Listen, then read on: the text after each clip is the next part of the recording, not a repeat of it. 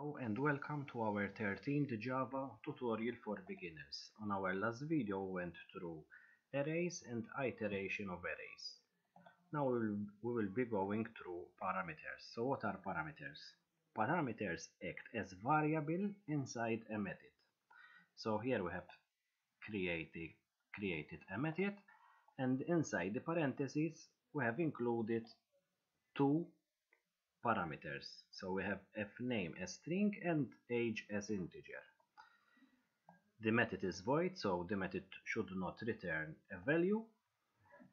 Now we are going to print out the fname as string and age as integer, but we can call this method as much as we want from our main class. So I have called it 3 times parmet. As you see, I call this function parmet 3 times, and I have passed 2 arguments, the fname and the age. Let's run the program, and as you see we got 3 times a printout. First name is Ben and the age is 25. The same goes with Tom and 35, and again with Mary and age as 45. Let's do another example. Now we are going to do another method. This time we are not going to use void, but we are going to use int. So this time we need to return a value. I called this method retsinMet, and I have passed the parameter int x, and we are going to return the x value. So let's go to our main program, and we are going to print out x is equals to and the parameter, and I have passed x as 100, the x argument as 100. Let's run the program. So as we see, we got x is equals to 100. What we can do, we can also pass the method with the parameter and store it in integer x. So here we are going to do the same, a printout with x, because I have passed this method with a value this time of 200. Let's run the program. As we see, we got this line which is x is equals to 200. Let's do another example. This time we are going to pass multiple parameters. In this case we are going to pass 2 parameters. Again, we called this method as integer ret_mult_met, and we are going to return x plus y. So let's go to our main program and call the ret_mult method with arguments x as 100 and y as 20. So the answer should be 120. Let's run the program. Okay, and we got x plus y is equal to 120. The same goes to storing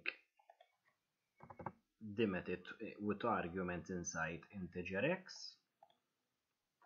So let's run again the program, and we're supposed to receive 102. The printout should be 102. As we see, x is equals to 102. Let's increase. Let's do another variable. This time we're going to call it z,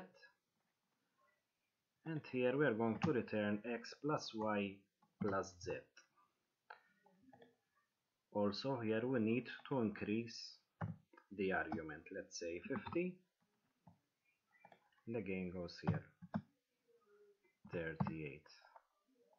Let's run again the program.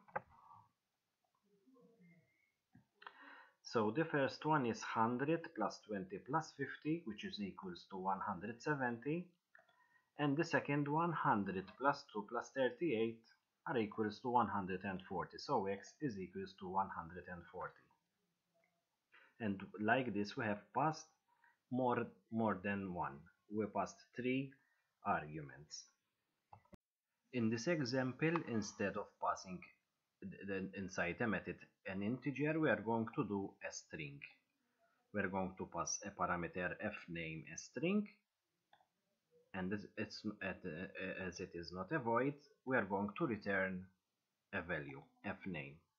Inside our main Java, we are going to call the method and the argument string as Ben. Let's run the program.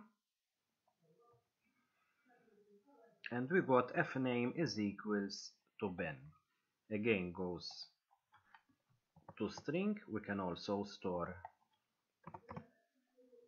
the method and the argument in string, and we called it this time name, and we are going to print out name is equals to this argument name, which is equals to Tom.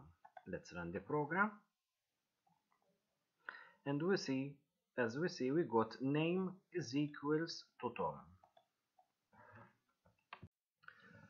So we can pass again multiple parameters also in string.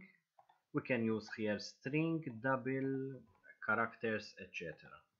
So as we don't have a void, we are going to return a value, and it's going to be fname plus lname, like first name and last name. We're going to call them from our main method, and fname plus lname is equals to the name of the method and the arguments, which is fname and lname. Let's run again the program, and we got fname plus his name is equals to Ben Brown. The same goes to strings. We can store the method and arguments inside a string, and we call the string name. So name is equals to name, which is Tom Brown. Let's run the program, and as you see we got name is equals to Tom Brown. In this example we are going to use a parameter with an if and else statement. Again we are going to use void, so we're going to return no value, and inside the parentheses we are going to pass integer grade.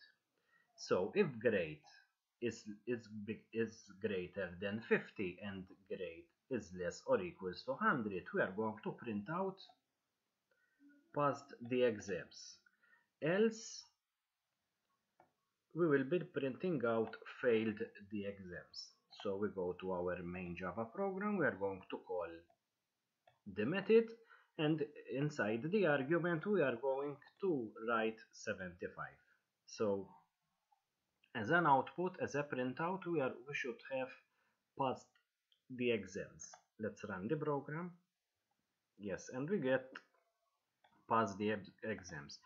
If we replace the argument 75 to 35, let's say 35, the printout should be failed the exams. Let's run the program, and as you see we get failed the exams. Thanks for watching, and if you like my videos, please share and subscribe. Thank you.